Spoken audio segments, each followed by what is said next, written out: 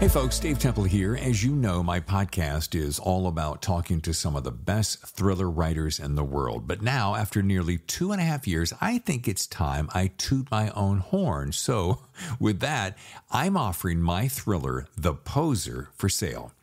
This thriller stars Hollywood detective Patricia Pat Norelli, a rookie cop working the overnight beat when one of Hollywood's biggest stars is found dead in her Hollywood Hills home. The only problem, the star just won an Oscar and is found dead only hours later. Now, Pat sees this as a way to forge her own path and muscles her way into the case. Soon, she and partner Detective Stuart Brown find themselves deep inside a complex case with more questions than answers and a ghost of a killer. Now, this isn't my first self-published book, but it's the first one I'm very confident you're going to like. I'm pretty proud of it. And for the rest of this month, you can get the ebook for only $5.95 or the paperback for $13.95. Now, since I do this weekly podcast as a free service, perhaps you'd consider this a way to help out your fellow thriller author. Okay, here's the link, davidtemplebooks.com/books. Okay, there you'll see The Poser. Just click and you're on your way. Again, the link is davidtemplebooks.com/books. Otherwise, just head over to Amazon. Okay, thanks for your support. And now on with the show. Hello and welcome to yet another edition of The Thriller Zone. I'm your host, David Temple. And on today's show, I've got a really special guest. I know you're saying to me, Dave, you say special every time. They're all special to me, okay? They're hanging out with me. Pignon Scorbion and the Barbershop Detectives is written by Rick Bleiweiss, and he is our guest today. And I got to tell you something. Yes, this book is gorgeous. Yes, the book is a sensational read, especially for a first-time novelist, which you're going to hear about in a second. But this guy is a former entertainment exec with many, many years in the music business, which is why I got particularly excited to have him on the show. So we're getting a double dose of awesomeness. Thanks for joining me. Now, join us as we get into Thriller Zone. Rick. David, how are you? I'm so good. How are you, sir? I'm fine, thank you. Let me make sure I'm pronouncing your last name, because I would hate to go through the whole show and screw that up. It's Bleiweiss, right? That's exactly right. Oh, thank God. My parents will be so proud my education done me good. Yes, it did. Great. So is this video or audio only, or what are we doing? It's everything. Good. It's everything you want it to be. That works. That works for me. Yeah, no, I'm one of those guys that believes in capitalizing on all this great technology we have. So we're going to have a podcast over here on all your podcast channels and over on the YouTube channel, so we can see that lovely face of yours. I don't know that I'd put it that way, but that's great. Handsome. Can we go with that? Either, they're all very flattering. I don't know how true any of them are, but that's okay. Well, you have the single most handsome backdrop of, I think, maybe I've seen yet, at least the most impressive. These have got to be record deals that you've had your hand on one time or another? Yeah, they're more than deals. They're artists that I've marketed or promoted or, just been involved with their records and their careers in one manner or another. And also film soundtracks. I did a lot of film soundtrack marketing. Okay. Well, we are going to have a blast. We are going to get to this book, which is gorgeous on so many levels. Pignon Scorbion and the Barbershop Detectives. We're going to get to this, but having come from a music background and the entertainment business, when I got some of your press release, I'm like, oh, I cannot wait to talk to Rick, because he's going to have a world of stories. So first of all, thank you and welcome to the Thriller Zone. Thank you. I'm glad to be here. So I'm sure some of these questions have been asked, but you're brand new to me, and I treat every single show like it's the only show I will ever do. So I hope that's cool with you. Absolutely. Yeah, I always figure you can't go wrong if you're the star, and I'm excited about this possibility for you for so many reasons. Because, ladies and gentlemen, here's a guy who was going down this track and at a later point in life decided, I want to go down this track. And this is going to be, I know it's going to be one of my favorite stories ever. So, well, thanks. I hope I don't disappoint. You're not just showing up. Thank you. Hey, and speaking of which, I had another music industry icon on the show last week, Paul Vidic, talking about his music background and dealing with Apple Music and so forth. So it's really cool to be able to have two guys in a row, roughly, with your kind of background. I mean, is it true? Did I read this right? I mean, please tell me. Melissa Etheridge and Backstreet Boys, you actually launched these careers? I mean, I didn't do it alone, but I was very instrumental with both of those acts. Yeah, a funny story. I was hired at Island Records to be head of sales. Senior VP of sales, and the GM, Bill Berger, hands me a stack of CDs the day that I started. And he said, I want you to take these home and listen to them. And I want you to come back and tell me which one you think, one or two, we should chase. Wow. Okay, because he said we've just got too many of them to prioritize all of them. That was an unfortunate thing of the entire music industry, of course. You couldn't, put the same effort behind every single record you put out. So, Bill's going, let's choose them. So I go home, I listen to them. I come back the next morning and I said, well, Bill, there's two of them that I really like. And I honestly, David, don't remember what the second one was. It's immaterial to the story. And I said, but the one that I like the best is this Melissa Etheridge. And at this point, Melissa's CD had been out just a very short period of time. The first track, Similar Features, had come out, but it was like Midland, not doing phenomenally well yet. And Bill said to me, I know why I hired you. You're absolutely right. That's what I was hoping you would say. Bam. And so Bill and I and the promotion team and my sales team got together and we formulated a plan of going and doing a lot of in-stores, a lot of small concerts with her. In fact, the first time I ever saw Melissa in concert was playing on the floor of the gymnasium at Nassau Community College, Long Island. Not exactly a glamour show. And the promotion guys, we had a plan of how we were going to execute this. And it really worked. And our distributor at the time, Warner Electra Atlantic Distribution, they just were into her too. So, we just all rallied and kind of Bill and I and the head of promotion put the whole plan together and then carried it through.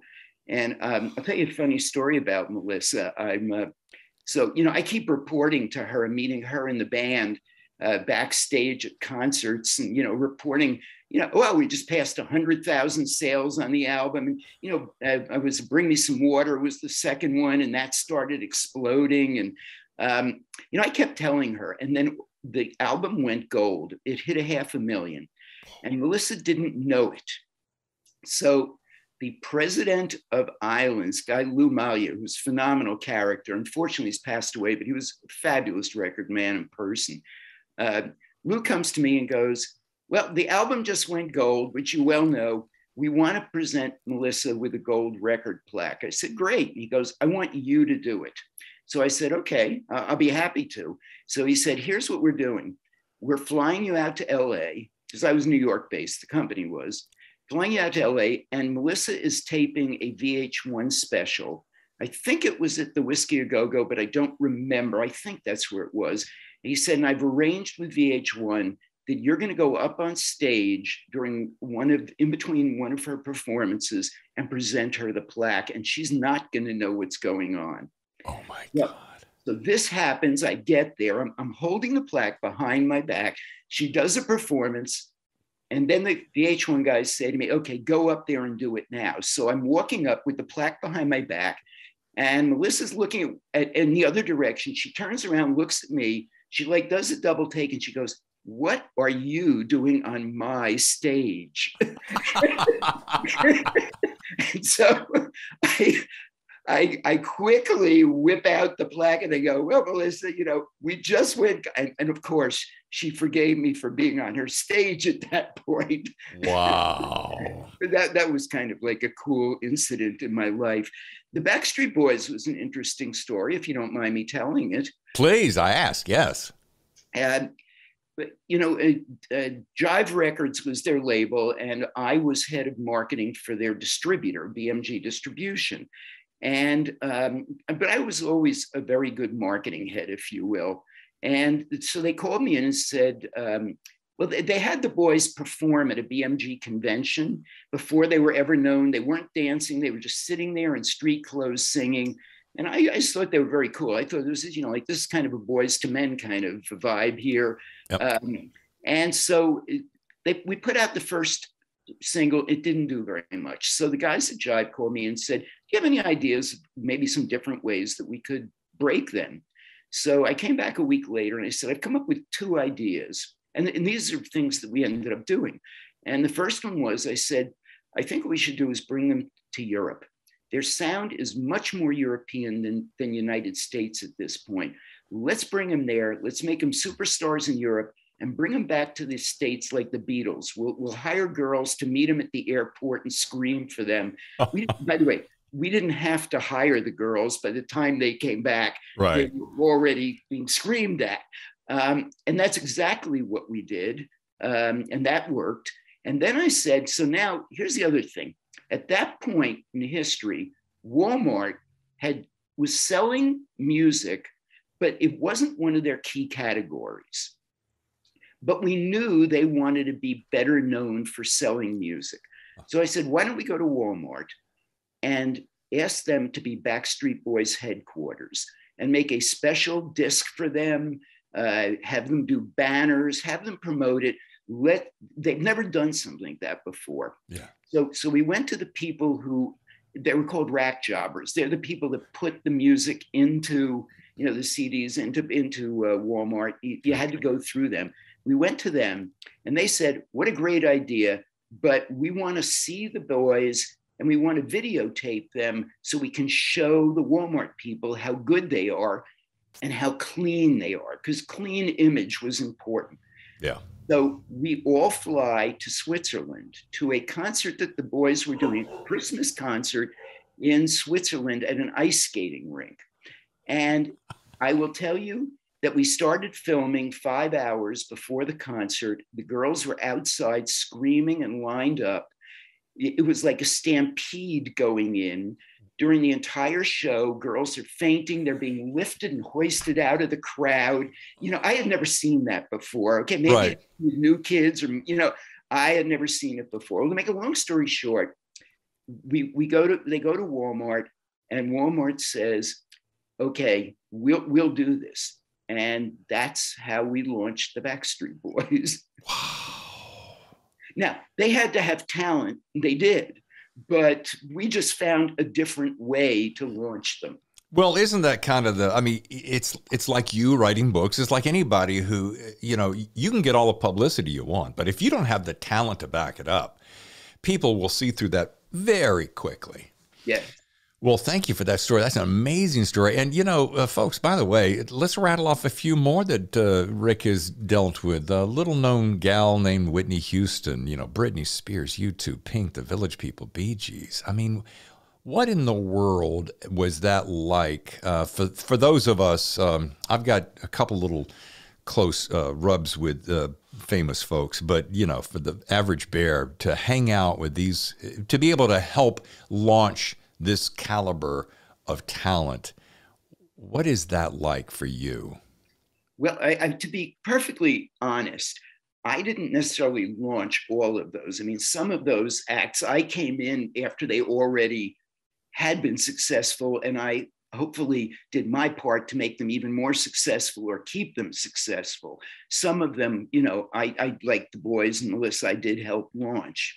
But you had degrees of separation that help push them along. I mean, yes. you had more than just a casual, hey, how are you guys? Yeah. Yeah. And I was closer to some of these acts than others. I mean, some act, I met virtually every act. In fact, every act you mentioned, I've met.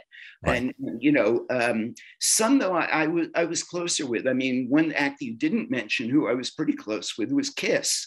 And, you know, I will tell you, it was funny because I first met Kiss, I believe it was during, right before their Destroyer album, which had I Was Made for Loving You on it. Yeah. And I was asked to put together a marketing plan for that album. And I go to Kiss's manager, Bill Aucoin's office, and Gene Simmons is there. I knew that Gene was going to be there. And I went to present the marketing plan of the record company. And Gene says, listen, before you do that, if you don't mind, I come up with a few ideas. Can I run them by you? And I said, absolutely. Well, I wrote a really good marketing plan. Gene wrote a better one. I mean, he was a marketing genius, and we became friends. I mean, funny story, when they were still in paint, you know, I mean, they weren't seen, you know, they were all very, very secretive about what they looked like. They didn't want anybody seeing them. So I get a call one day and Gene goes, listen, you want to be my date for a Donna Summer concert at Forest Hills? I go, sure. I mean, that's great arm candy for me. Sure. So we go, and I expect that I'm going to be sitting next to Gene. Well, I'm not. He bought the seat in front of his for me so that I could be on the lookout for anybody, any paparazzi in the crowd that might recognize him and want to take his picture out of face paint, which I understood. But the entire concert, he's like looking down, tugging on my shoulder and going, does anybody recognize me? Well, nobody recognized him because nobody knew what he looked like. Anyway, it was fun. Look, I have a life I would not trade for anything. It's just been a phenomenal. I got to market the soundtrack to Saturday Night Fever. I got to market the soundtrack to Star Wars, Flashdance, Grease. I mean, I saw all these movies before they came out, Chariots of Fire. I just had a great time.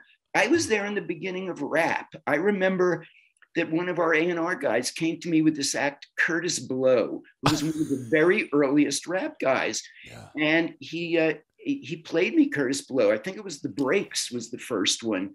And I said, I don't totally understand this, but if you tell me, that this is going to be big, let's go for it. And he said, I'm telling you, this is going to be big. And he said, the people who own this company, they don't get it, but I do. So let's make it happen. And we did. Wow. See, this is, having spent 25 years in radio, this I could sit here and talk to you about this all day long because I love the music business. I love the whole environment. And if not to try to top you, but I remember two tiny little moments. I was doing a morning show in New York, and they were getting ready to release 2 acts. And head of A&R flew us down to Nashville, said, we're going to release these 2. We want to hear what you think, because if you like them, you're going to be playing their music on Monday morning. One was Keith Urban, and the other was Rascal Flatts. 2 good acts. And I remember meeting them, and they couldn't have been nicer. Rascal Flatts are probably some of the funniest guys I've ever met in my life. And I remember being in that moment. I remember that out-of-body experience of like, I think I'm on the edge of something really huge, so I'm going to be completely present. And it was, and you had this practically every single day. So, wow. And it's not star, there's a word for it that I won't use, but it's not being completely overwhelmed by the star factor. This is what it is. It's being in proximity to someone who has spent their entire life chasing a dream, and finally that moment materializes and they're ready for launch. And to see that happen is one of the most exhilarating things ever. Absolutely. Although I had a slightly different experience than many record company executives, in that I spent, before I became a record company executive, I was a musician. I was a touring musician, a recording musician, a recorded songwriter. And so I brought a little different perspective to it, because one of the things I always told my staff was, I would always want to treat the acts that we deal with the way I would want it to have been treated were I the act, because I sat on both sides of the desk and I knew what it was like. And, record companies put out a lot of records. Acts only had that one record. It was their life. It wasn't just their product. It was their life. Yeah. Yeah, that is such an exceptional point, and it's so true. And to be there on the cutting edge, and back to that point of like you spend your whole life working toward that dream, and that you're just within a hair of either making it or breaking it, and wow. Okay, go ahead. No, I was going to say, how do you think that past experience, because I'm just trying to think, I'm trying to put myself in your place, and I know it's business. This isn't just about, hey, we're listening to great music. I get that. But how do you think that past experience in the music business prepared you for this now next chapter of becoming a chart-topping published author?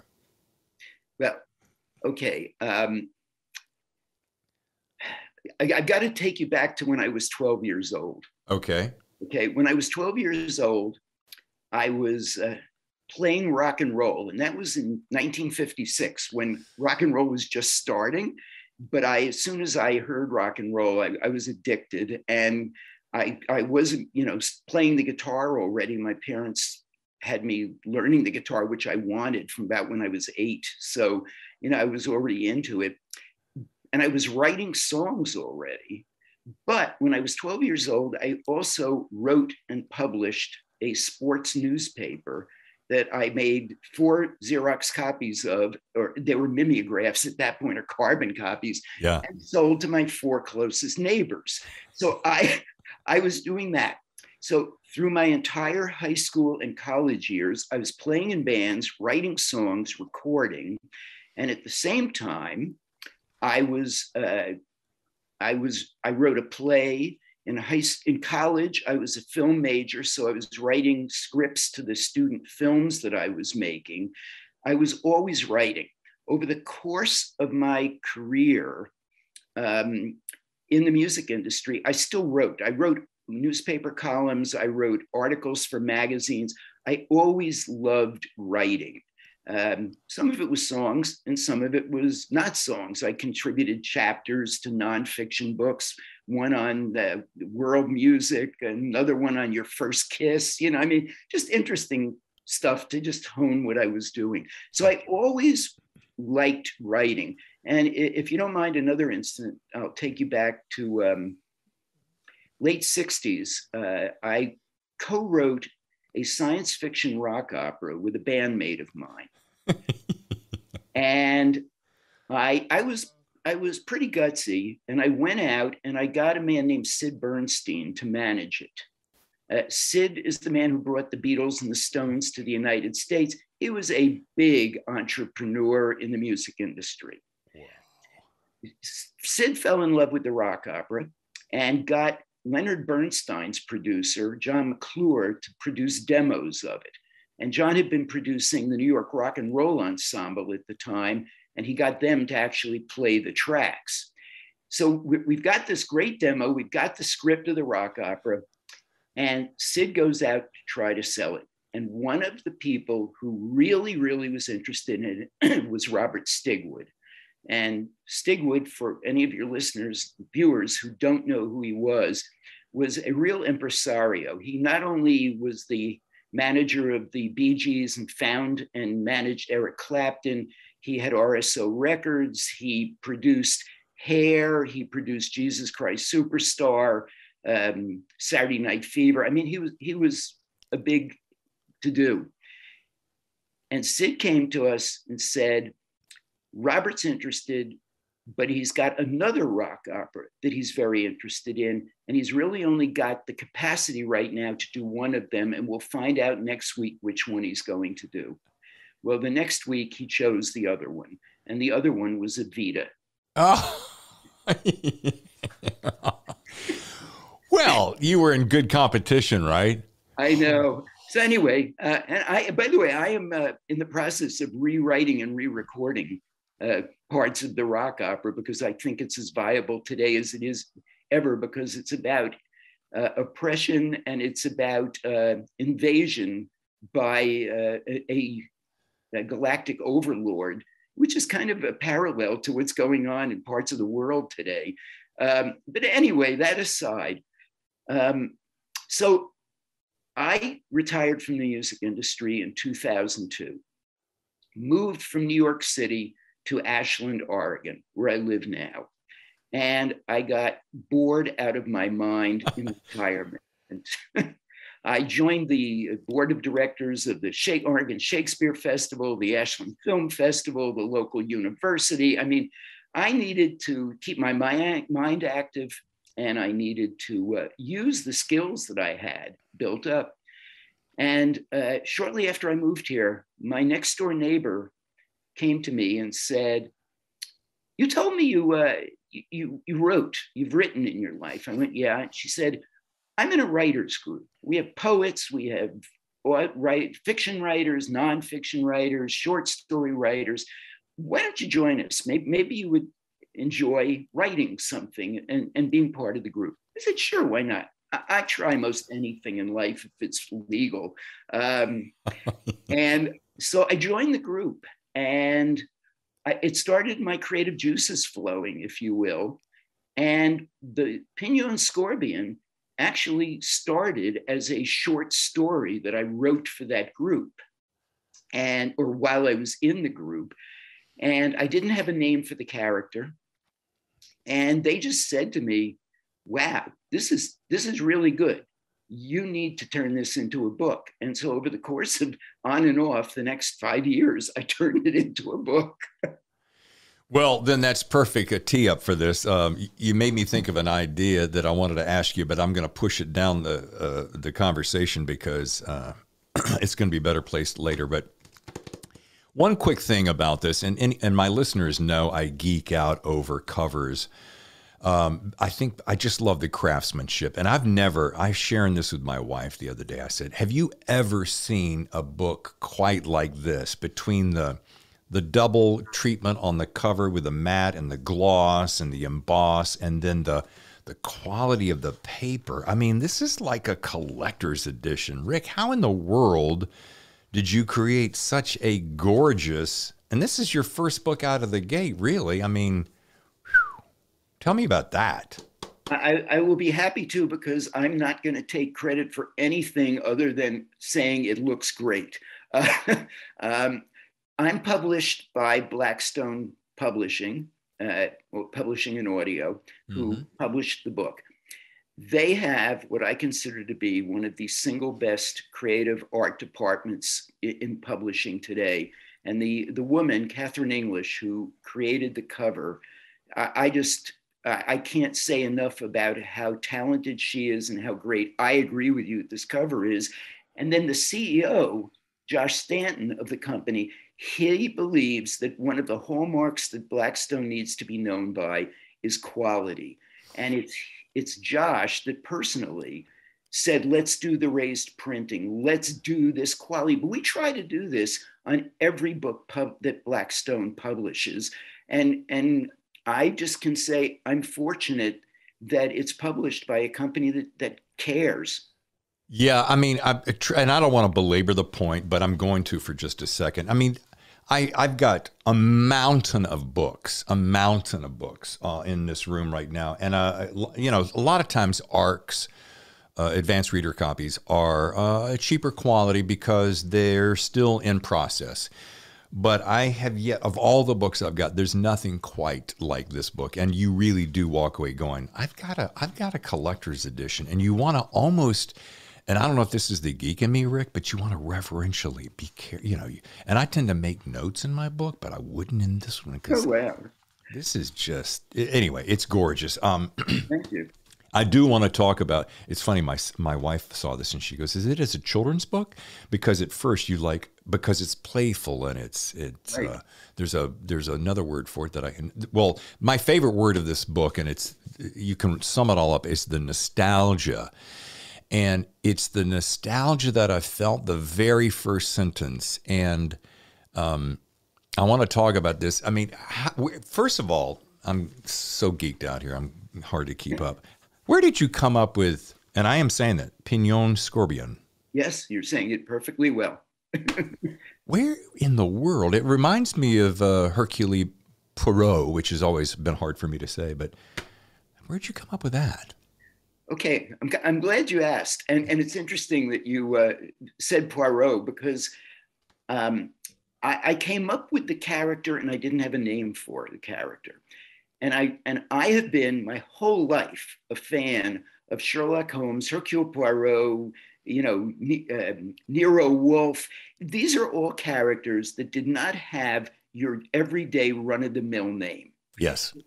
And so I said to myself, I want to create a name for this character that isn't going to be run-of-the-mill. Now, I write in the way that I write is... Okay, let me stop Rick right there. I want to know exactly what his method is. You would too, right?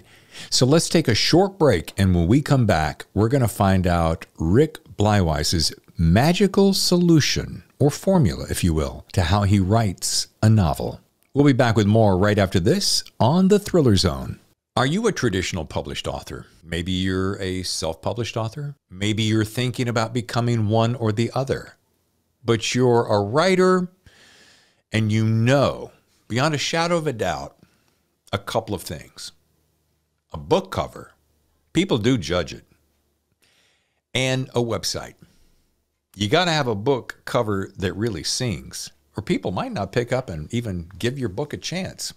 Kind of the same thing with a website. Yes, you can go with other companies. Some of them have no control, small control. A lot of them are less than super professional. But there's a group I have been introduced to called authorbytes.com. They're great guys. When it was time for me to decide, hey, you know what? I'm going to get serious about this, and I need a website that is built by some professionals. Oh, that's, by the way, protected by professionals, because if your website's built on, say, WordPress like mine, it can run into some problems. But these guys take care of all those problems. authorbytes.com. Check them out. And by the way, if today you use the promo code, The Thriller Zone, they're going to give you not one, not two, 3 months free hosting with a 1-year contract. So the next time you say to yourself, I went to this website and it was super cool. It could have been Mark Graney, Brad Taylor, Paul Vidic. You know, there's a lot of guys out there who are beginning, some that are hitting at the top. AuthorBytes takes them all on as they're the only customer they have. That's kind of one of the things I like about them. Customization, security, and just a pleasure to work with. Check them out at authorbytes.com. Tell them David Temple sent you. And use promo code TheThrillerZone. Hi, I'm Rick Bleiweiss, and I am the author of Pignon Scorbion and the Barbershop Detectives. And I'm here and thrilled to be here with David Temple and on The Thriller Zone. And now back to the show. The way that I write is I see the book play as a movie in my head, and my job is to type it and capture what I'm seeing. I don't plot things. I don't, in advance, I don't bullet point things. I don't use cards. I just see it and I write it. Okay, well, let me hold you right there. I see similarly, but you're telling me you sit down. It's almost like you're transcribing a movie that pours into your head, right? Exactly, yes. So exactly. No outline, you're a complete pantser? Yes, total, complete pantser. Wow. I do go back after I've written things, and I go back and I fine tune them. I may add a red herring here or there, but yes, the book I write is a total pantser. So it came to me that this character was going to have a heritage where his father was Egyptian and his mother was Haitian. I can't tell you why. It was just in my head. Okay. So I go, well, then he's got to have names that reflect that heritage. Sure. So the first thing I did was look for a family surname, a family name for him. And so I started researching Egyptian and Arabic last names. And I came upon this name Scorbion. And I liked it for two reasons. One reason was it was very similar to scorpion. Yes. So it was familiar. It wasn't like a totally foreign sounding name. And the second thing is what it stood for in its native language was entrepreneurship and assertiveness and creativity.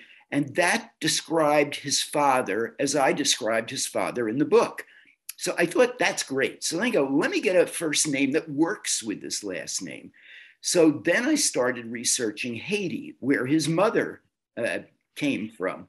And I found that the first European explorer to Haiti in a certain region of Haiti was a man whose last name was Pignon. And they named a town and a mountain after him. So I postulated in the book that the mother lived in Pignon, Haiti, and that's where the father and the mother met and married and conceived their child. So why not ceremoniously name him after that? And I loved the way Pignon and Scorbion worked together. Yeah. That's how the name came about.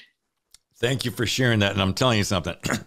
It is one of those names that you will never forget. And that, well, there's your marketing experience coming to play. And I'm going to go back and revisit this statement because what I loved the most about this was going back to a simpler time.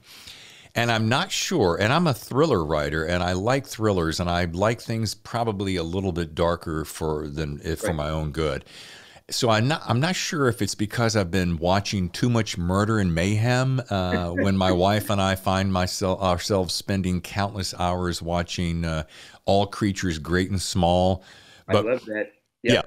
So when you go from Killing Eve on A&E and Dexter on HBO, and all of a sudden now you're sitting with PBS and you're watching All Creatures Great and Small, where as I love to joke, the most serious thing is, will the calf be birthed safely? Right.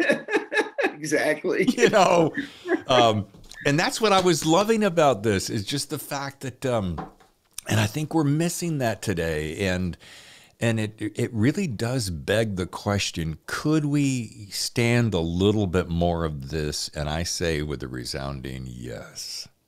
Well, thank you. And, you know, I wrote it purposefully that way. You know, I mean, if you do go back to the books of Holmes and Agatha Christie and, you know, et cetera, they weren't very gory, you know, and so I just thought, let me try to take my shot at recreating the language and the style and the feel of that era, and sort of like combine a classic whodunit with a cozy mystery, if you will. And I think one of the things I'm very, very pleased about is that, you know, we live in a very, very stressful world right now in real life. Yeah. And a lot of people who have read the book have commented how while they were reading the book, it de-stressed them and it took them away from and took them back to a kinder, gentler Downton Abbey era. And I'm just very pleased that I've been able to help people in that way. 100%. And, you know, again, this is a thriller show. But when I ran across this opportunity to talk to you, I said, because really, at the end of the day, I just love talking to people who are really, truly interesting and who are living their life's passions. So that kind of takes precedence over a little thing, you know, but it's a lot easier to just approach it that way than going, hey, welcome to the thriller, mystery, sometimes cozy and often comedic zone, you know? Yeah, well, no, I get it. But just to be fair with your viewers, there are 3 crimes in the book. There's a fortune seeker, there's a crime of passion, and a murder at a circus. So it's, you know, it's got humor in it, and it's got colorful, but it's a mystery first and foremost. Yeah. And so you kind of just answered my question. I was going to say, and why did you pick the early 1900s in a small English village? But I can see, because it's so representative of a simpler, kinder time. Yeah, and I also spent time in England. I haven't lived there, but I've been there many, many times, including the countryside where this takes place. And I love the country. I love the era.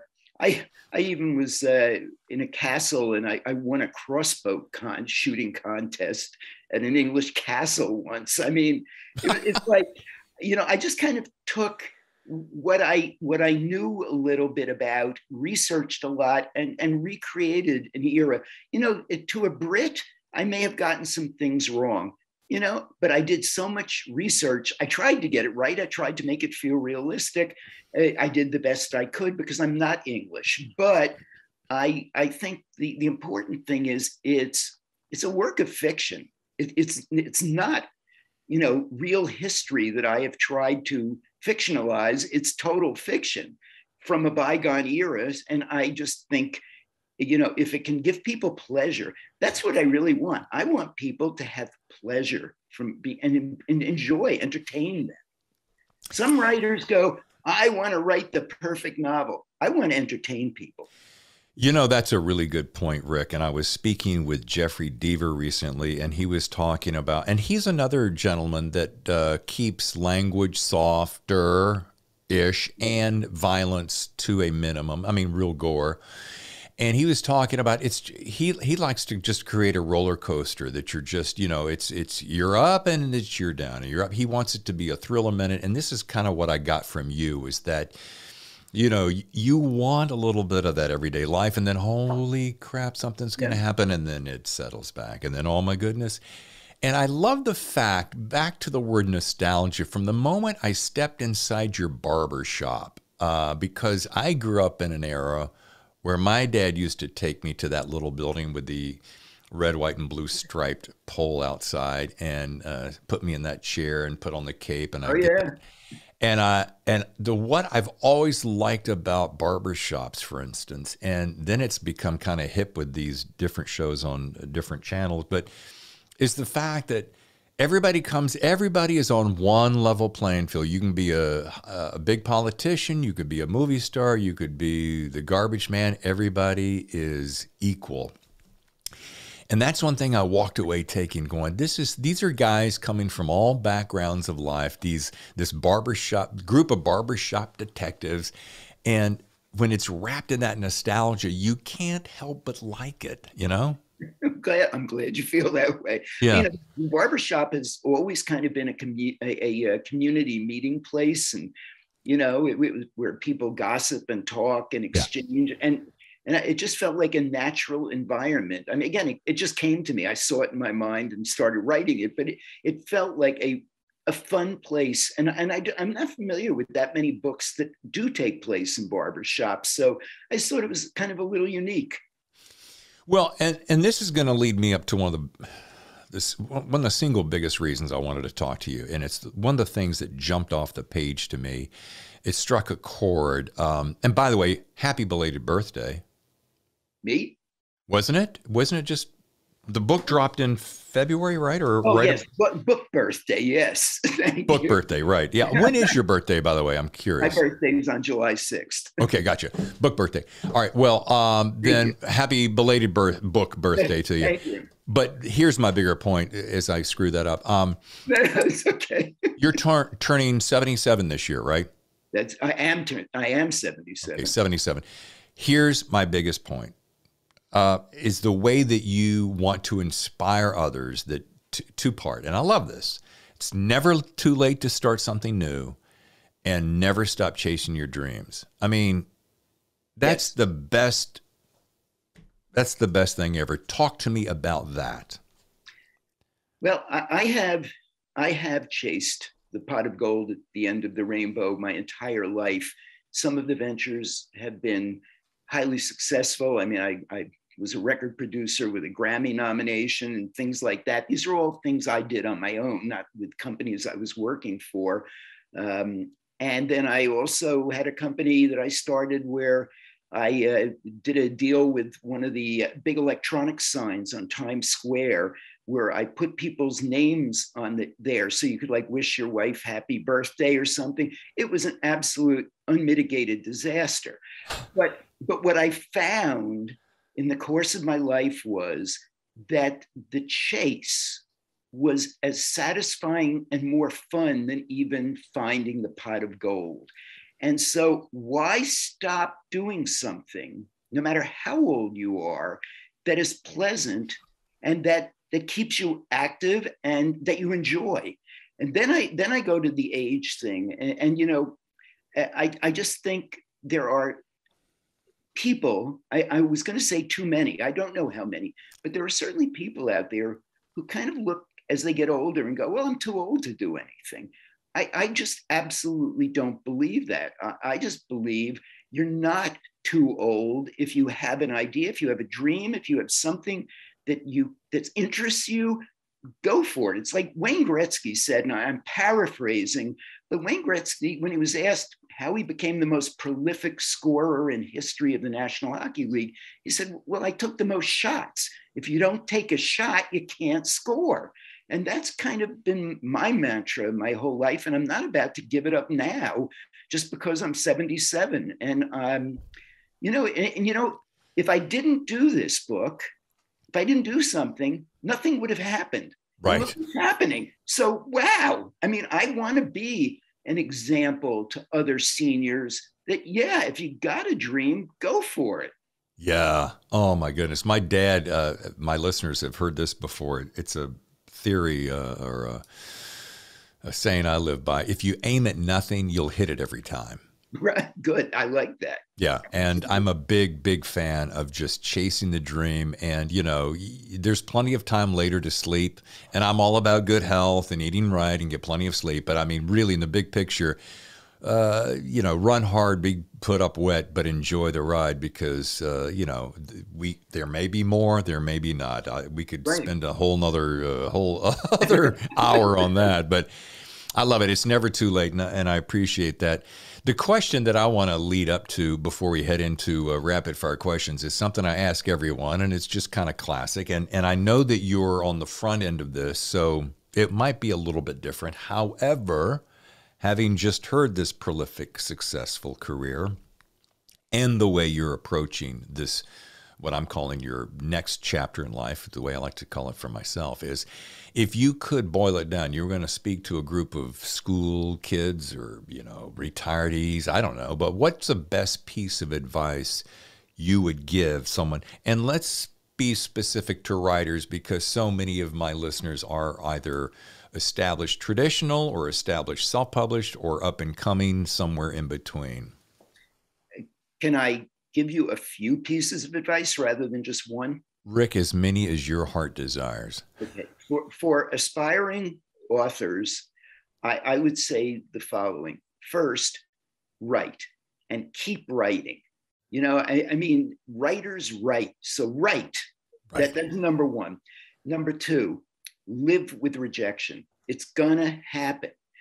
Don't let it get you down. You know, whether it's an agent turning you down, whether it's the public not liking your book, whether it's a critic, believe in yourself and just live with the rejection. Don't let it get to you. I would say another thing is decide what your goal is as a writer. You know, is it what you want as a career, or is it what, you know, you just enjoy writing and you'll be happy self-publishing something and you don't really care if anybody reads it or not? Or do you want to be a writer and you want a traditional publisher and you want to make a career? Decide what your goal is. Another thing would be if you do want to be traditionally published, and which, you know, by a traditional publisher, you're going to need an agent 99% of the time. And I would say it's very important that you research your agents that you want to submit your manuscript and your query letter to, and personalize it. Don't just send out something that's one size fits all. Dear agent, you need to know that they represent the genre that you know, let them know in your query letter that you know who they are and what makes them tick, and personalize it to them. And the last thing I would say is, other than write a great query letter, the other thing that I would say is, I'm going to deal with writer's block for a minute, because I would say two things about writer's block. Number one, if you have writer's block, leave whatever project, consider leaving whatever project you're working on, work on something else, and then come back to it and see if it starts clicking or not. The second thing about writer's block is when you go back to it, evaluate whether it's really worth continuing or not, because you may have writer's block because there's nowhere to go with it. On the other hand, it may just be a matter of time before it clicks in your mind where to go with it. That's kind of, and lastly, I would say, have fun. Yeah. As a writer, have fun. It's a great profession to have fun with. Yeah. That's so solid. Thank you so much for that. And you know, it's so funny. I went to Thriller Fest back in 2019 and I got a chance to do that rapid dating, speed dating with agents. And I took away this. And I'm going to be careful how I say this. I would meet some agents, and granted, it's a stressful situation. You got 3 minutes. Oh, yeah. You're trying to boil down your entire book that you've spent anywhere from 6 months to 3 years working on. You want to make a good impression. You know that there's a line behind you. It's just rife with anxiety. Here's one thing I walked away with, though. Consider the fact that, I mean, let's drill down on the phrase speed dating. If you were to actually go on a speed dating with in my case would be a woman if I weren't married, I would be, how do I feel about this person? Do I feel like there's a connection? Do I feel like they get what I'm trying to say? And if your spirit, your intuition says no, well then move on. And I kind of use that same theory, Rick, with rejection. I always figure if there's a stack of no's out there, we'll call it a stack of no's, right, that I've got to get through that stack of no's somehow, somewhere. And if I get a no, well, great. I'm just getting closer to a yes. So great. Cross it off, cross it off. And I don't worry about how many no's I got to go to. I just got to know that there's going to be a yes in there somewhere. If I didn't believe that there was a yes in there, then I probably wouldn't do it, you know? Right. No, I get that. You know, yeah. I've written 2 other manuscripts, books, novels in different genres, and they're never going to see the light of day. And, and there's probably a good reason why they're not going to. It wasn't my forte, but if I had let that stop me, this book never would have happened. Yeah. Well, this is a delightful read. I could go down some of these quotes. I mean, Holmes and Poirot, please make room for Pignon Scorbion, Reed Farrell Coleman says on the cover. And there's just one great quote after another, but I wish you huge success. Wow. Yeah, it's just a fun romp. If you got just a couple more minutes, yeah, sure. Great. We're going to do a little rapid fire questions. There's no pressure to it. And we're going to start off with number 1. My wife and I do this one a lot. My wife and I are throwing a small dinner party to celebrate the ginormous success of your book, Rick. We're that excited. We're going to have you out here to San Diego to party with us because we just love you. We're going to pretend that that it's just skyrocketed and you're going to come up to our house for a little party. And what I'm getting at is you get to invite 3 people to this soiree to join in the celebration. They can be living or past. It's just 3 people that you think, oh, would really bring something to this party. Who would they be and why? First would be my wife. Perfect. If on many, many levels, including just her absolute brilliance and her experience as well in life, and just my desire to always be with her. Sure. So that's one. Perfect. Off the top of my head, so I'm not thinking about this, I think the second would be Albert Einstein. I just a brain like that. I want to be around and witness for myself. Yeah. And the third person, who would it be? Maybe Winston Churchill. Oh, excellent. The conversation would be rife with theories. Yes, I know. You know, and I guess, you know, if there was an author in there, maybe it would be Edgar Allan Poe. Okay. But I don't know. That's off the top of my head. That's all it's supposed to be, top of your head. All right, now this one's going to be fun, and I have to believe having known you just a very short while, I've got to believe that I have an idea that this is going to settle very well with you. Hollywood, by the way, great news, has number 2 here. Hollywood has just optioned and greenlit your novel to be turned into a blockbuster movie. Now, they've asked you to be playing a part in it. And now that I know that you've actually acted before in an episode of Sex and the City, which role would you like to play and why? We're putting this on the screen. Who would you play and why? Okay. It's a hard question for me to answer because there's no character in the book as old as me. So you can reverse engineer, since it's all daydream play. You can be 37 if you'd like to. Oh, okay. Actually, if I could reverse engineer in any way, shape, or form, the character that I would like to be is Thelma Smith. Okay. The bookstore owner. Okay. Well, now you've gone back in time and changed sexes. No one's ever turned the tables quite like that on me. That's great.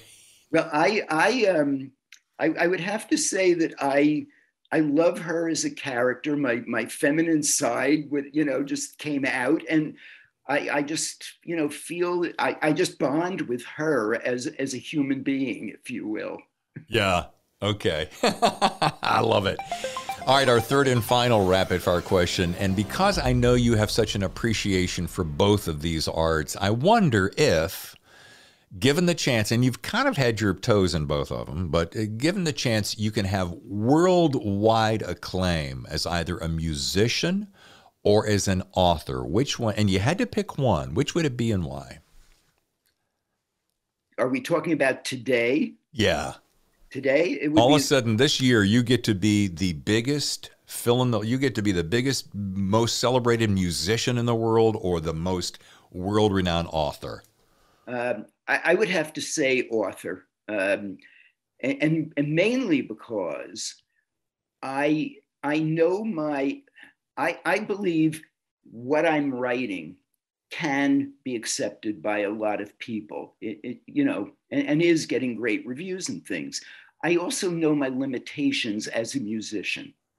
So I think that I'd rather be the creator of the word than a player. I mentioned earlier, I'm working on actually rewriting a bit and re-recording that science fiction rock opera.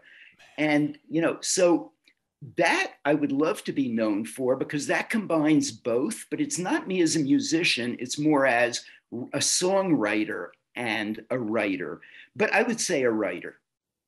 Nice. Okay. Fair enough. Well, you may have all your dreams come true. The way that I'm watching your career go, you're going to have all your dreams come true, Rick. Ladies and gentlemen, this is the book, Pignon Scorbion, and if you want to know more about Rick, just simply visit rickbleiweiss at .com, and you can also follow Rick on Twitter, as I do, Rick Bleiweiss, and Instagram, add author to the end of that. But boy, I'll tell you, I think Rick, I feel very confident in saying that you're well on your way, and congratulations to you. Thank you, David. I got to tell you, I loved this conversation we've had today. Thank you so much. Yeah, you've lit me up. I mean, you bring so much to the table, and at your age, which I completely respect, I love the way you see life and the way that you celebrate that, and I hope people walk away with that more than almost anything else. That don't let the clock direct how you think it should go. You take it the way your heart wants you to go. Yeah, absolutely. Yeah. Well said. Very well said. And I have to ask, out of curiosity, because it's just in me as nature, has to be a series, correct? Well, I've just finished writing the second book. It's being looked at by my agents right now. It'll be turned into Blackstone in 2 weeks, and it's scheduled to publish next February. I'm hoping that does well, and there'll be a third, because I've already started writing the third, but I don't know whether or not it will it will come to the light or not. I hope so. And by the way, one thing you mentioned about Hollywood, there's actually a UK production company now who has optioned the book, and nothing's been greenlit yet, but I've got my fingers crossed. You never know. Well, it would be perfect for that audience. It would be perfect for all of us. But yeah, I could definitely see it's like in the, what do you call it, PBS or BritBox world, right? Yeah. Yeah. The second book, there's a young man, a man who is a hot air balloonist, and he is killed while alone in the balloon up in the air. There's another murder that takes place where one of the barbers, his clients, drops dead in his barber chair. And then there's a blacksmith who is murdered on his way home after birthing some calves. The third book starts out with a young Irish magician who is performing a feat in front of Houdini and two other well-known magicians of the era. And she is able to be in two places at one time, and they can't figure out how she does it. I love it. I love it. Oh my gosh. Give you a little sneak peek on what's coming. See, you heard it here first, ladies and gentlemen. Right, you did. Rick, thank you once again for the gift of your time. So much enjoyed this. Oh, me too. Thank you, David. Thank you for having me on. I appreciate it. And I just shout out, thank you.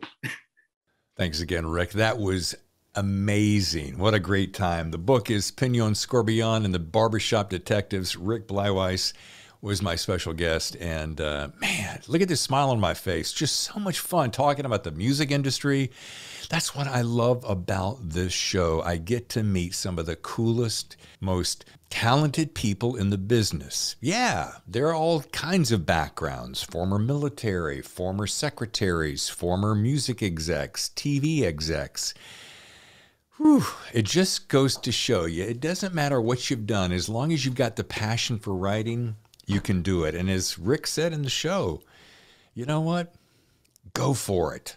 Don't let age be an interrupter. So enjoy that. All right, we got to get out of here. And I'm David Temple, your host. Thank you once again for joining me. And thank you for putting the Thriller Zone on the map as one of the fastest growing podcasts in America. I appreciate it. It's Apple Podcasts, it's Spotify, it's Stitcher, it's iHeartRadio. It's wherever you get your podcast. And of course, on the YouTube channel, youtube.com/David Temple Author. Thank you once again. We'll see you next time right here on the Thriller Zone.